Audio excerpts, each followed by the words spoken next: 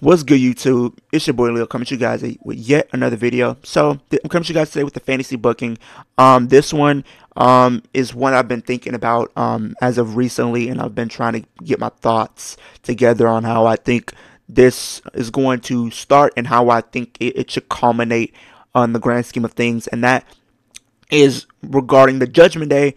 But we are going to see a new member being introduced, and I do think that is going to be Liv Morgan joining the Judgment Day and ultimately kicking out Rhea Ripley and her being the new leader of the Judgment Day. So, how do I think this is gonna play? This is gonna start, and how I think it's gonna end. So we're gonna start at WrestleMania 40. We know we're going to get Becky Lynch going up against Rhea Ripley for the Women's World Championship, and we've seen Liv Morgan be heavily involved in this build up between the two. It seems like she's almost been more like a side character in this feud in the grand scheme of things, if you want to be honest about it. Now, since she's came back, let's be honest, since she's came back, she has definitely been leaning more towards going in a heel, as a heel down the line, and I do think that it's going to come sooner rather than later. Now, we're going to see Becky and Rhea go at it. Now, we know this may not have the best build-up, but I do think the matches are definitely going to be good. This just give me flashbacks to what happened last year. We've seen Charlotte and Rhea go at it. They didn't have the best build-up, but when WrestleMania was all said and done, they had one of the best matches on WrestleMania weekend as a whole.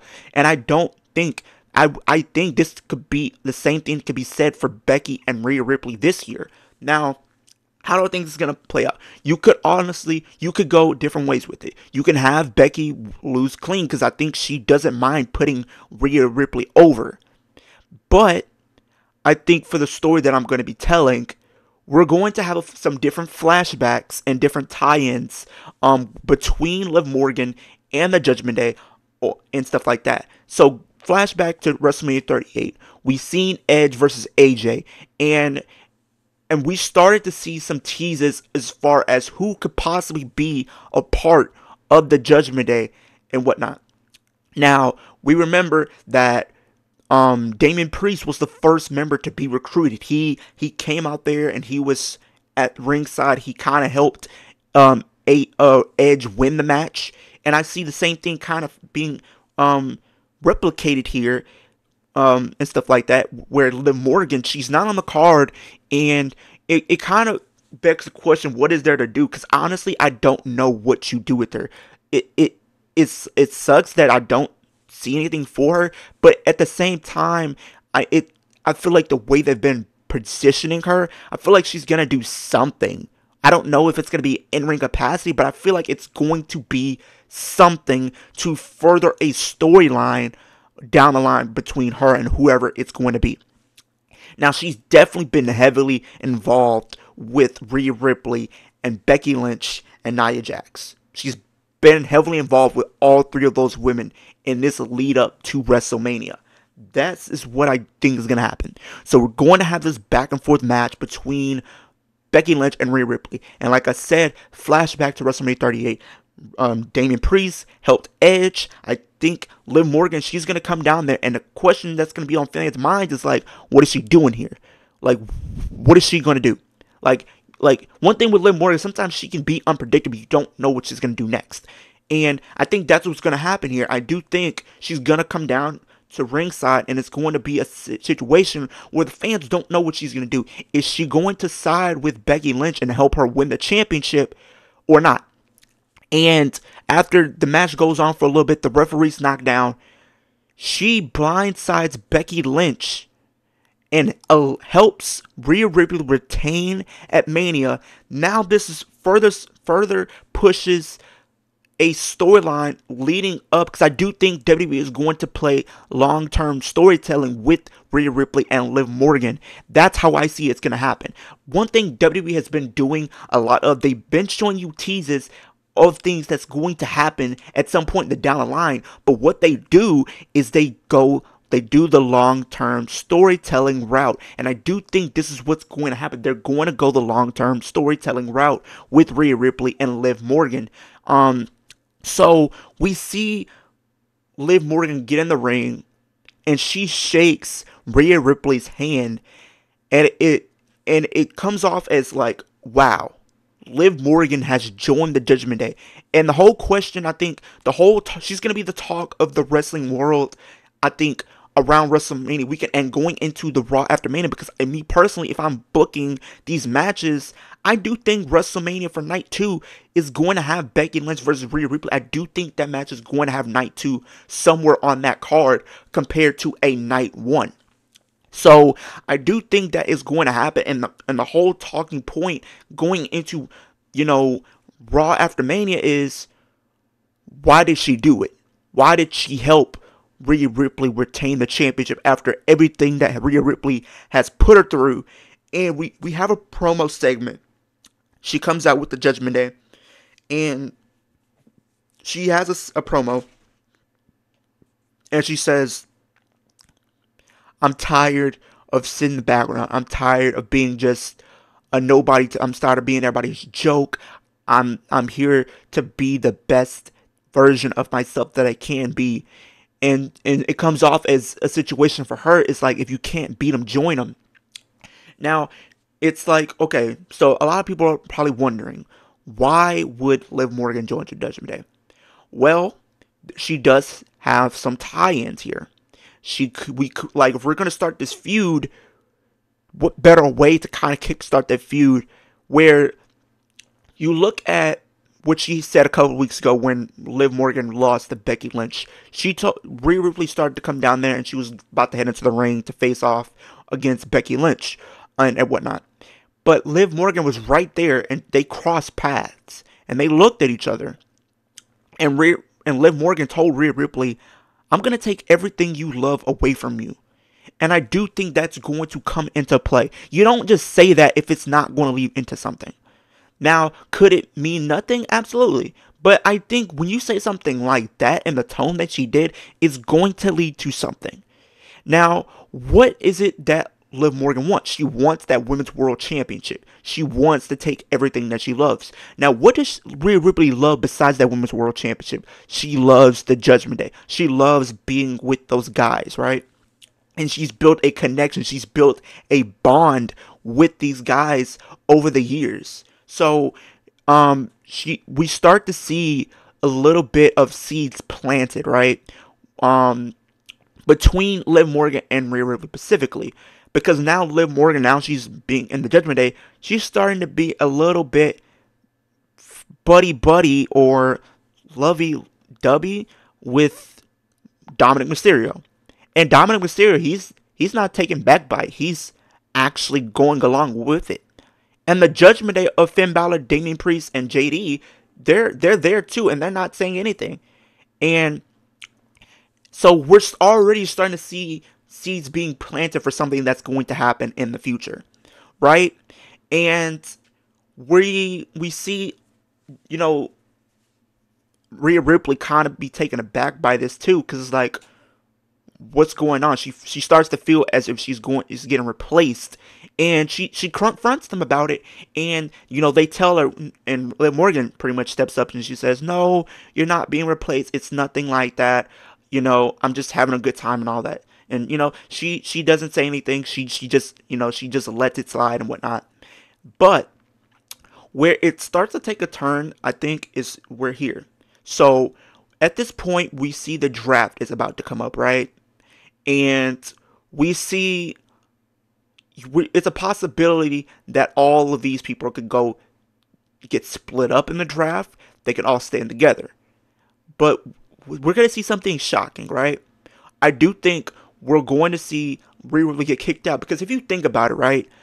Rhea Ripley is one of the most over right now. She gets the most cheers wherever she goes. Like, literally, she broke the internet this past weekend just by doing a stink face to Nia Jax at a house show. So she's starting to get more and more over as the weeks progress. And it's only a matter of time before they have to pull the trigger and have her, either go face or and stuff like that. So if she's going to be a tweener or be like a face, she's going to have to leave the Judgment Day. Because if you think about it, the whole concept of the Judgment Day should be a heel faction. I don't see them being a face faction. I can't.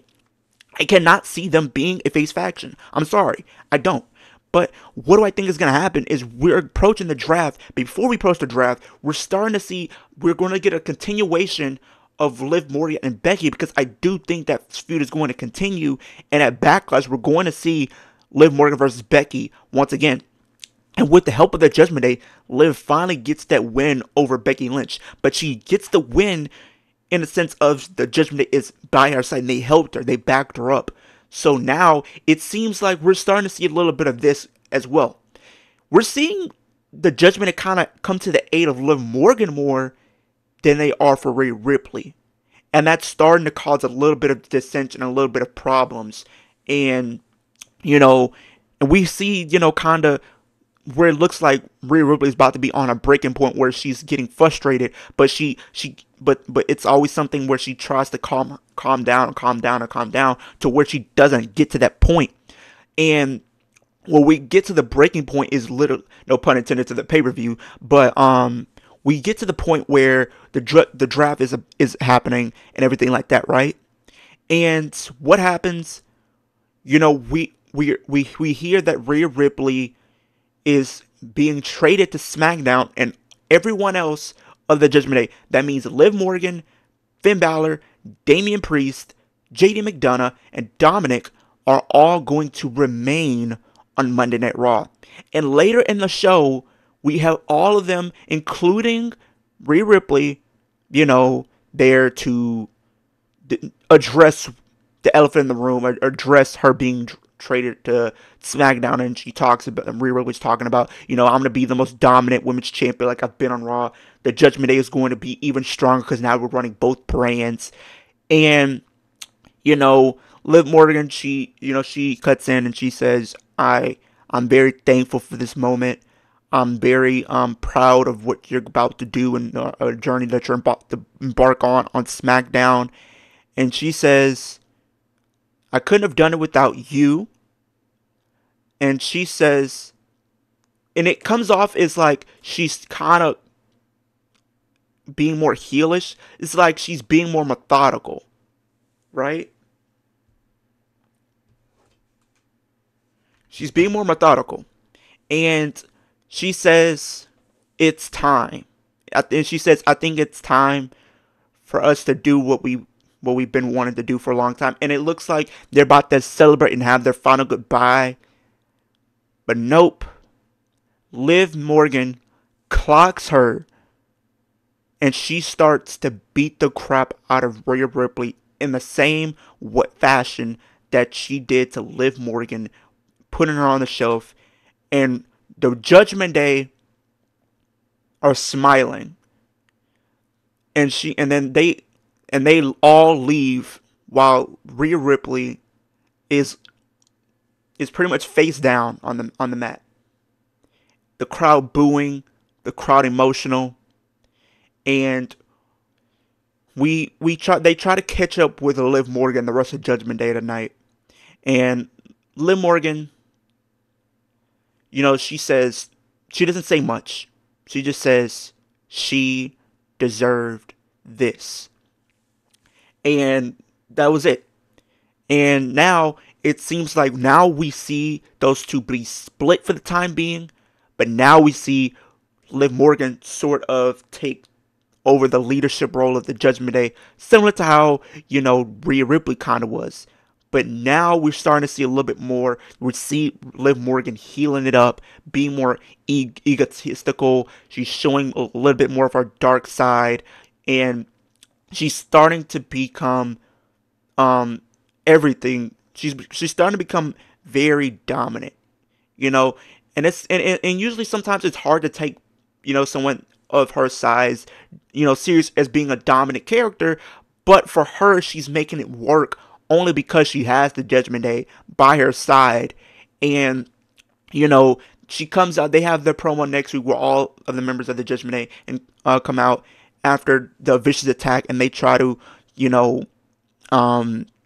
explain what was going on. And she says, Liv Morgan, she has a promo. She says she deserved this. She took everything from me, and it was only fitting to take everything away from her. Now, I know a lot of people was she says, I know a lot of people would be thinking, yeah, I want that women's world championship, and that is true. But she comes off as more as of a heel, as she wants to take everything piece by piece until there's nothing left of Rhea Ripley.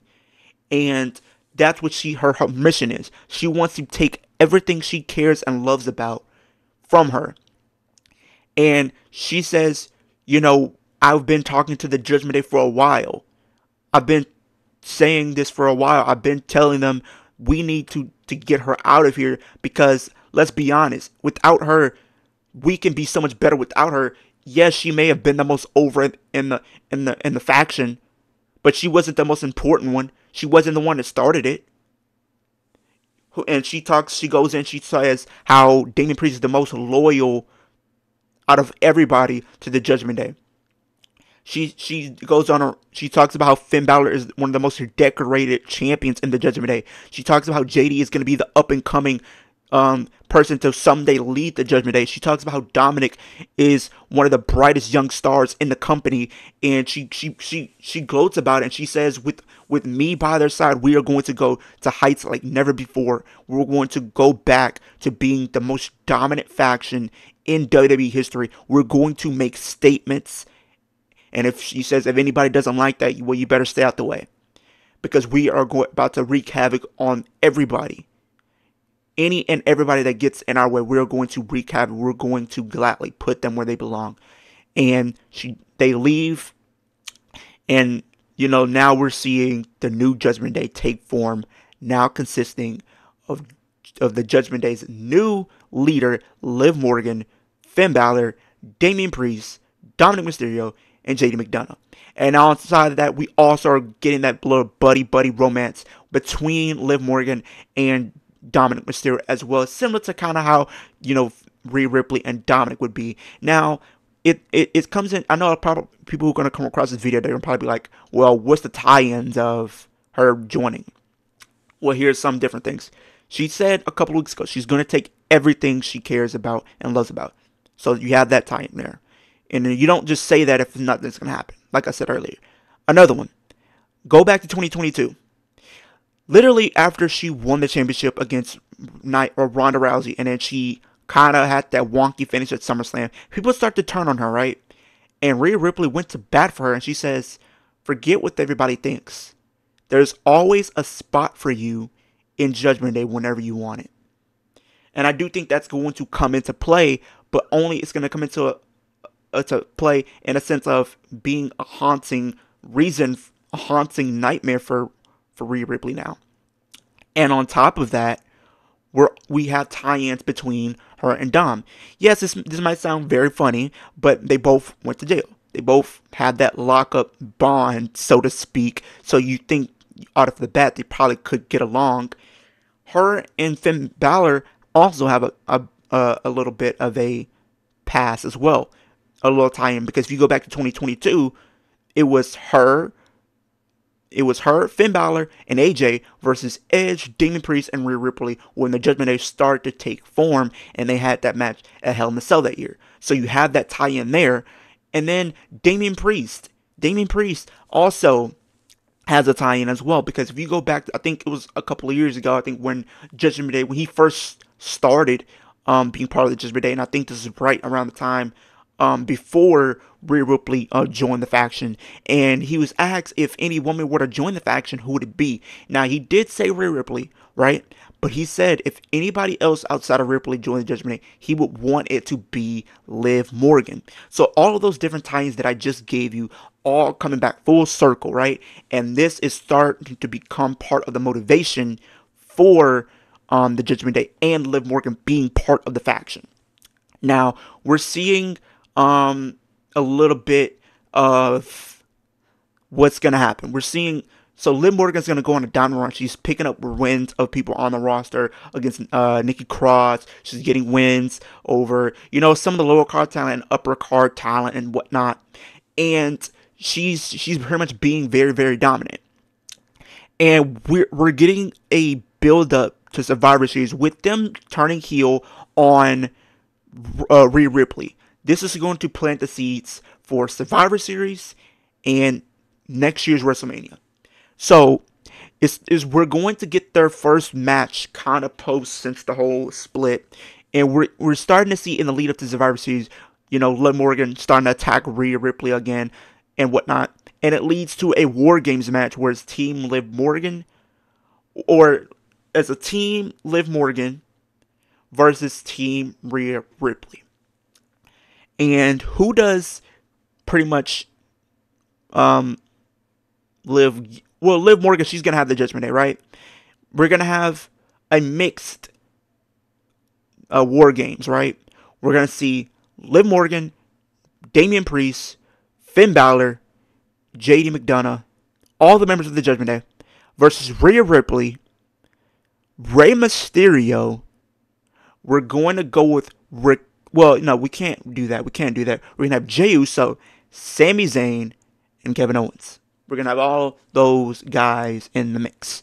And also, I do think in the lead up, we're going to get them awarded. I was thinking we could do a women's or we could do a men's, but I think it'll be more interesting in the sense of Rhea Ripley is going to want her revenge because she's given everything to the Judgment Day, to only see the people that she cared about the most turn her back on the line with Liv Morgan. And stuff like that, so you can have that story being built up into Survivor Series. And Team Rhea Ripley does pick up the win with her pinning Liv Morgan, and this starts a rage in Liv Morgan like never before. She turns up the meter to 11, and she goes on a rampage. Her and Judgment Day go on a rampage, and this leads into the Royal Rumble. At this point, we are seeing things start to be set up.